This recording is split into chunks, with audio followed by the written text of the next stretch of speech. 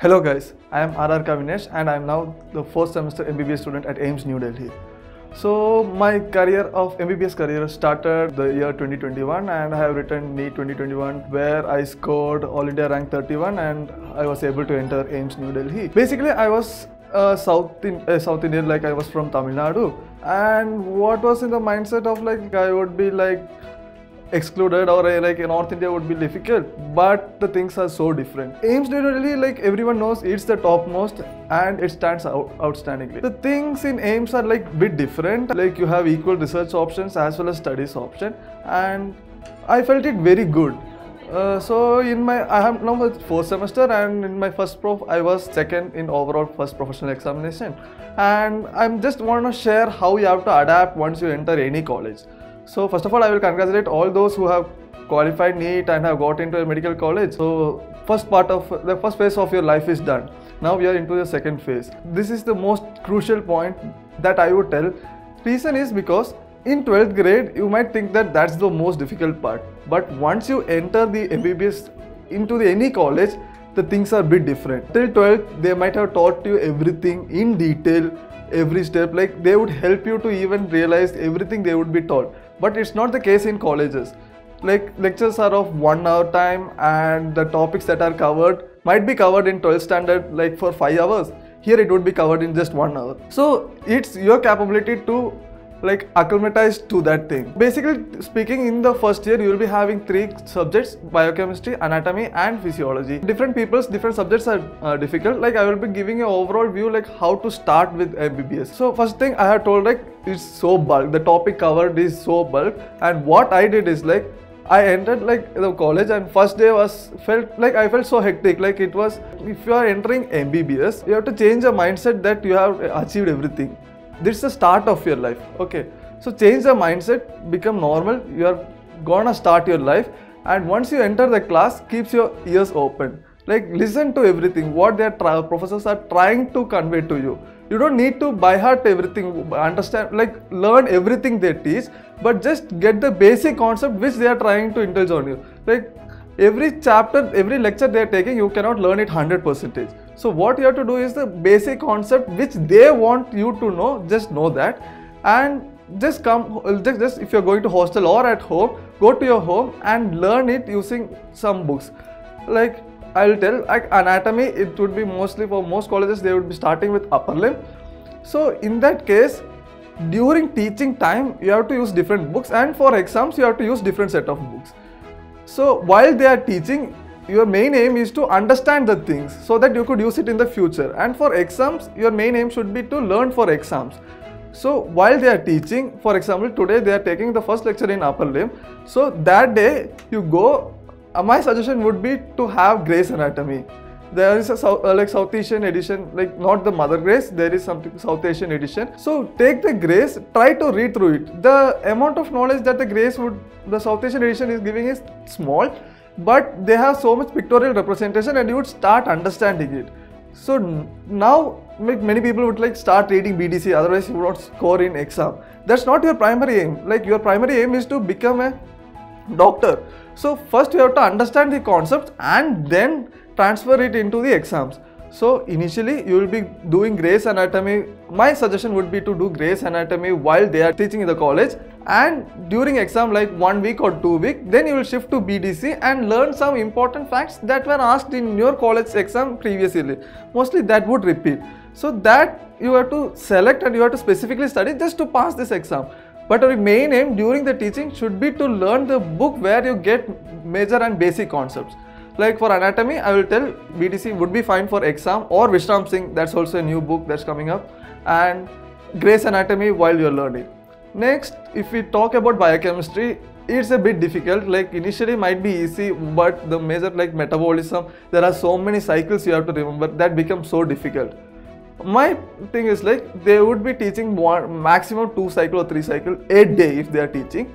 So what you have to do, like come back. My suggestion, like in AIIMS, still there people are following Harper. Harper is one of the like gold standard books considered in other colleges where they don't read. But my suggestion is read Harper. Like for metabolism and all cycles, Harper is the best.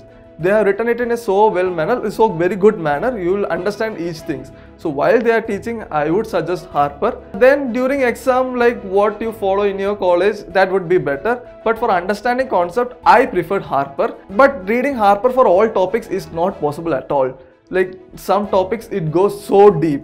So I preferred one more book. It was actually SR at AIIMS. It's written by like Karthik and Petusami. You could get the book in the Libgen or you could buy the book. The book was like, it's what you need and link the concepts, what you need for the clinics, what's the application of this for the clinics.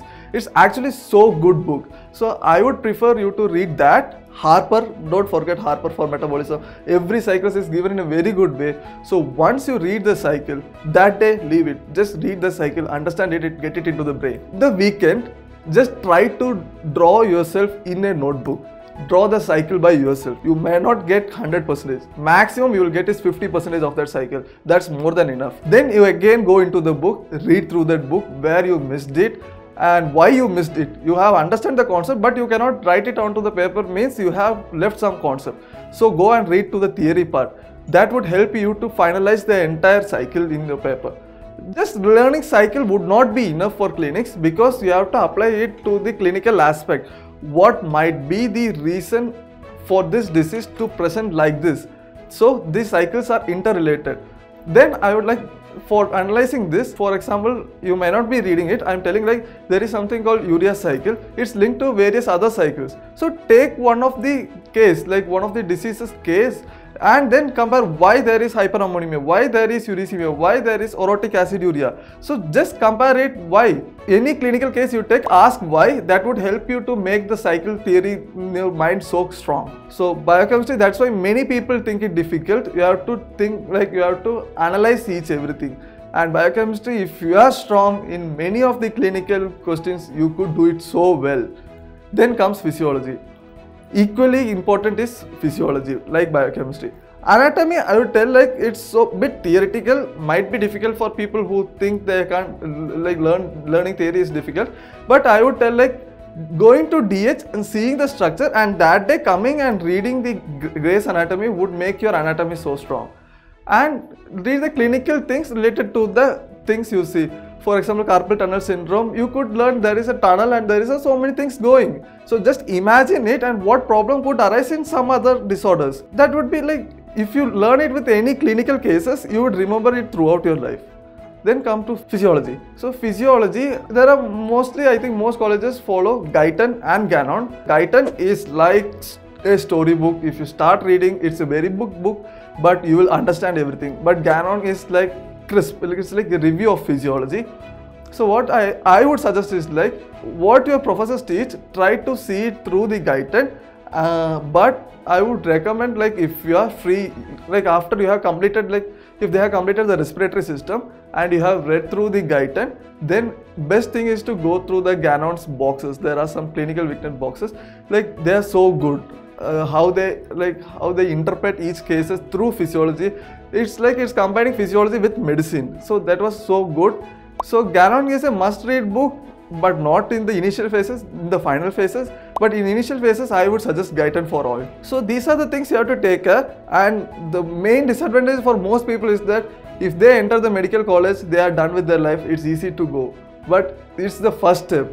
You still have a lot of steps to go. It becomes tougher and tougher each time. So this is one of the biggest steps you are gonna get. Like for your first exam, many colleges might have in every month, but for AIIMS, it's like sem wise. So we have a mid-sem, end sem, then again a mid-sem and end sem. So like that. So if like what I would tell is like if initially you are entering into a college, don't target for exam. First 1 month, try to understand what's gonna happen, what's the pace of the MBBS. It's a bit fast.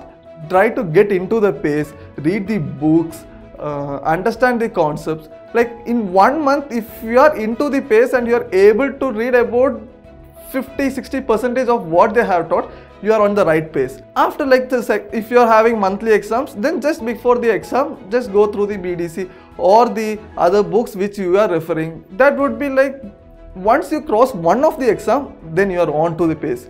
So then you are fine. So second year there would be like clinical postings, that is of a different case. But initially this is one of the most important. If you cannot get acclimatized, many people try to drop out. if you cannot get into that step, you have to come down. So that's the case. So don't be overconfident in this phase. That's the most important thing. So try hard. If you have qualified NEET, you could do anything. So just don't be like so overconfident. Try to learn everything. Try to understand everything. That would be better.